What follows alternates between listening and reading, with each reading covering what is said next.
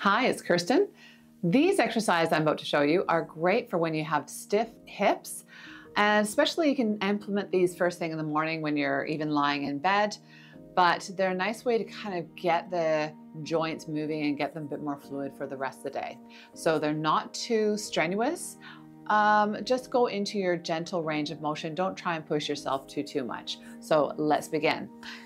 You can do these ones laying on your carpet or a mat. You can do them in bed, like I said. The first one is knee stirs. So it's like happy baby in yoga, but we're going to place our hand underneath our knee or our thigh and underneath the other leg. So we are not pushing down too much into the knees. We're just gently supporting the legs.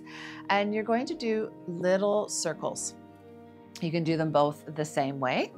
Or you can go one way with one leg and then go the other way with the other leg.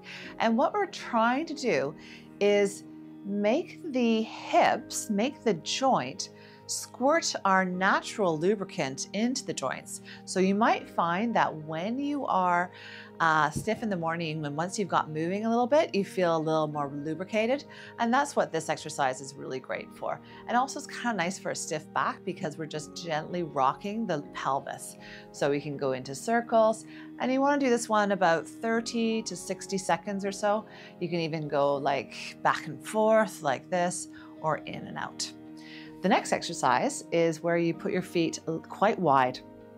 Some of us, if we have very stiff hips, we can only go to, say 14 inches across, but we're trying to go fairly wide because we're going to now lower one knee into the center. We're not going to be moving the other leg so much. It can move out a little bit, but we're not doing rolls side to side. What we're trying to do is stretch some of the ligaments around the hip, especially on the outside of the hip. Then we're going to move that leg back, and then the other one comes in.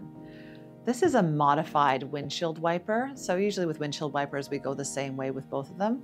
But this one is just really gently focusing on one leg dropping in, and you're not rotating your pelvis so much. You're allowing it to lift a little bit, but you're kind of keeping it more or less stable.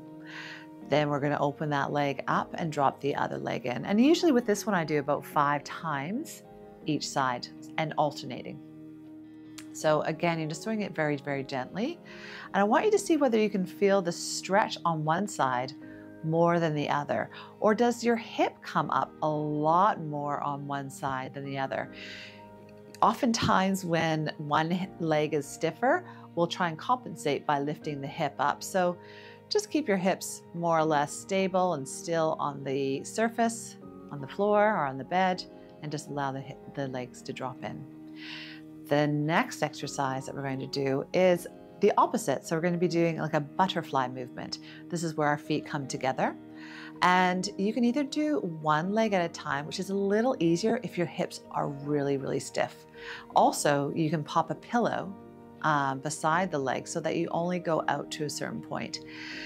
A lot of my stretches, you'll find that I don't tend to sit in a stretch for a long time because you can almost overstretch your joints. And because I work with so many people that are hypermobile, we really like to do more active stretching. So we go out almost with the breath. So you can inhale as you drop the knee to the side, you exhale to come back. If you find that it's kind of hard to bring the leg back in, you can inhale and then use your hand to push your leg back in. Okay, so again, we're not doing too much to force or pull into a lot of discomfort or pain. We're just gently moving the legs out and in.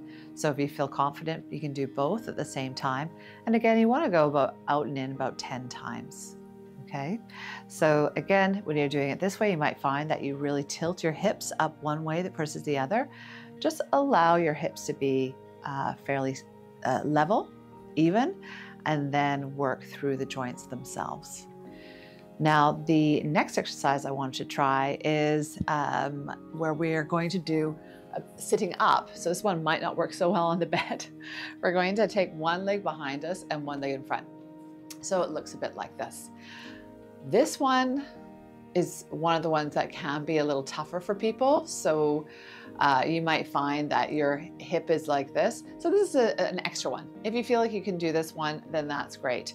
You can also lean forward away from that tighter hip and then gently push yourself back up. Again, we're not sitting in that stretch for a long time. I really like to move in and out of a stretch so your body doesn't freak out, get all tight through the muscles, and then you have even more stiffness. We're just trying to create some nice gentle movement. With this one, another modification is you can actually do a little bit of turning into the hip. So back and forth like this. Okay, now when we go to the other side, you might find that the hip feels totally different one side to the other. So for me, I feel way more comfortable this way than I did the other way. And that's because my right hip tends to be stiffer than my left hip. So when I'm in this position, I think, oh yeah, I can very easily place both my sits bones down, not a problem. The other way, my right sits bone was lifting up. And that's okay. You just try and get into a comfortable position and then allow your body to relax in that position. Again, you can lean forward into the stretch and then coming back out, and then leaning forward and then back out. You can do that 5, 6 times. I really like the spinning one. So you're kind of drawing your hands gently along the ground, and that really helps to mobilize, to move, to stretch some of those tight ligaments in the hips. So again, this one is probably the more challenging one. So if you can't get your hips in this position, do the other 3, and then you'll have a little more comfort in the hips, and then you can maybe get to this one. Okie doke, there you go. You can do those exercises every day and see whether that helps you get a little more fluidity, get your hips going a bit better in the morning. All right, all the best.